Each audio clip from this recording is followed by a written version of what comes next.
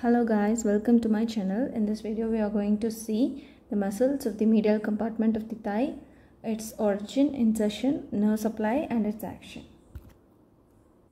So first let me point out what are all the muscles that are included in the medial compartment of the thigh.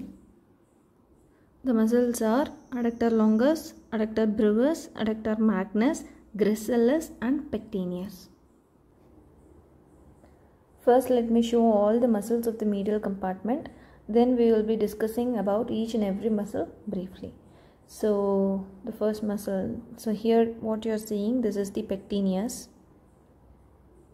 Then this is adductor brevis. Then this is adductor longus. And here you can see adductor magnus. And here you can see gracilis. So the first muscle what we are going to see is pectineus. Now coming again to the origin of the pectineus muscle. Where does this pectineus muscle arises from? So what you are seeing here, this is the hip bone of the right side. So in order to understand the origin of the pectineus muscle, it is important to know about two parts. One is this superior pubic ramus and the next one is the pecten pubis. So this portion, this orange shaded one, this is the superior pubic ramus. And this one is the inferior pubic ramus. So this one is the superior pubic ramus and this is the inferior pubic ramus. And on the inner aspect you can see this is the pecten pubis. This portion. Now coming again to the origin of the pectineus muscle. So this pectineus muscle, it arises from the pecten pubis and then from the superior pubic ramus. So here you can see this is the superior pubic ramus and it also arises from the fascia covering the pectineus muscle. So again I am repeating. This pectineus muscle rises from the pecten pubis, superior pubic ramus and the fascia covering the pectineus muscle. Now coming to the insertion of the pectineus muscle.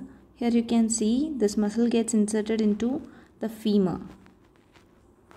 And that too particularly into the pectineal line. Pectineal line is nothing but the line extending from the lesser trochanter to that of the medial lip of the linea aspera. So here you can see this is the pectineal line on the femur. So this muscle, pectineus muscle, gets inserted into the pectineal line. So now coming to the nerve supply. All the muscles of the medial compartment of the thigh, that is the adductor compartment of the thigh, it is supplied by obturator nerve, mostly by obturator nerve.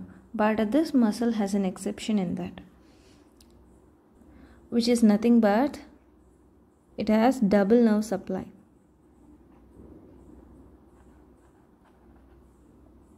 So anterior fibers of the pectineus muscle,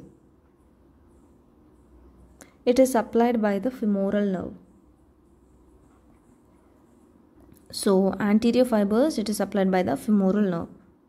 So the posterior fibers, it is supplied by the anterior division of the obturator nerve. Hope you all know that the obturator nerve, it rises from the lumbar plexus and it has a root value of L2, L3 and L4. Femoral nerve, it was already discussed in the previous video. You can check out the description box for the link.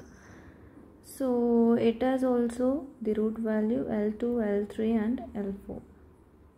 So it is formed by the dorsal divisions of the anterior primary of rami of the spinal nerves L2, L3 and L4, and it is formed by the ventral divisions of the anterior primary rami of L2, L3 and L4 spinal nerves. Then next, coming to the action, this pectineus muscle performs two main actions. One is the flexion of thigh and adduction of thigh. As the name itself suggests, this adductor compartment muscles, all the muscles of the adductor compartment, they help in the adduction of thigh.